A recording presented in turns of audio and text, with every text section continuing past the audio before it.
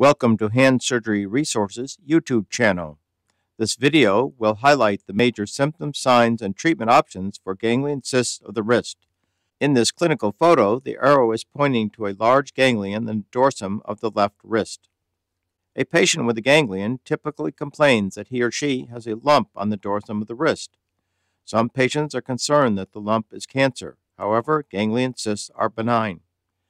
Ganglions often slowly enlarge, but can get smaller and enlarge again. Pain is usually minimal.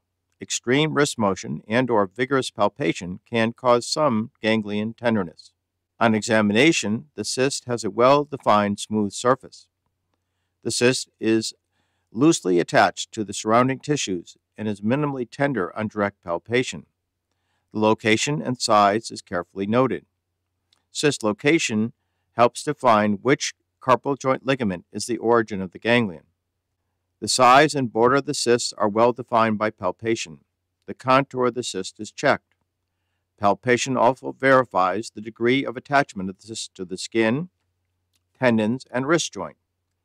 The size and exact location relative to the wrist intercarpal ligaments is also noted.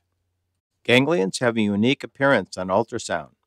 The size, location, and relationship to the surrounding tissues can be evaluated with ultrasound. MRI can also identify and localize ganglion cysts. At the arrow, a ganglion cyst in Ganglion's canal is adjacent to the hook of the hamate. In this location, the cyst can compress the ulnar nerve. Treatment options once the diagnosis is established by history, examination, and ultrasound include observation or aspiration with or without cortisone injection, or aspiration and application of a short arm cast for 3 weeks, or surgical excision of the ganglion. Aspiration of a ganglion can be a therapeutic alternative for a ganglion cyst. In addition, ganglion aspiration can provide diagnostic assurance to the patient and the physician. Before aspirating either the wrist or a finger ganglion, the area should be thoroughly prepped with an antiseptic solution like alcohol. The surgeon should use sterile gloves. Second, the area of the cyst is anesthetized with lidocaine. Occasionally, a cold spray alone is adequate. Third, the proximity of the ganglion to surrounding nerves, veins, and arteries should be assessed in order to avoid these vital structures during the aspiration. The fourth step is to aspirate the cyst with an 18-gauge needle and an appropriate size syringe. Usually, a 5 cc syringe is adequate.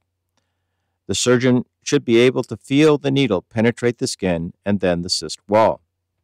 Once in the cyst, a clear, thick mucinous material should be drawn into the syringe. The thickness of this mucinous material can make aspiration difficult occasionally. The cyst should visibly deflate. Then the needle is withdrawn when the syringe stops filling. The fifth step is to manually express any remaining mucinous material through the needle track. A relatively large amount of additional material can occasionally be removed with this maneuver. The sixth step is to show the patient the aspirated material because it is pathognomonic of a ganglion and as diagnostically accurate as an excisional biopsy.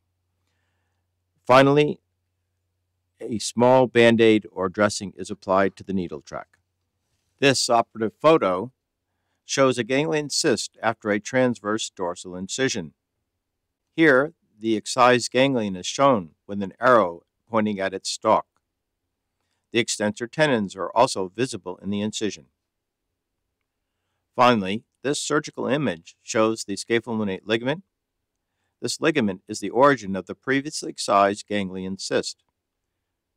The capsular defect created by the excision of the ganglion stalk is also seen in the depths of the image. In addition, the retracted extensor tendons are shown. Let us review the key points. Ganglion cysts of the wrist can occur on the top or bottom of the wrist. Ganglions are not usually painful, especially when they're large enough to see and palpate. Ultrasound or an MRI can confirm the clinical diagnosis. Recurrence after aspiration is common, but rare after surgery. Ganglions are benign cysts. Thank you for watching our YouTube video on ganglion cyst. For more information, sign in to our teaching tool at www.handsurgeryprimer.org. And in late 2017, see our online text, Hand Surgery Source, at www.handsurgeryresource.org. Thank you.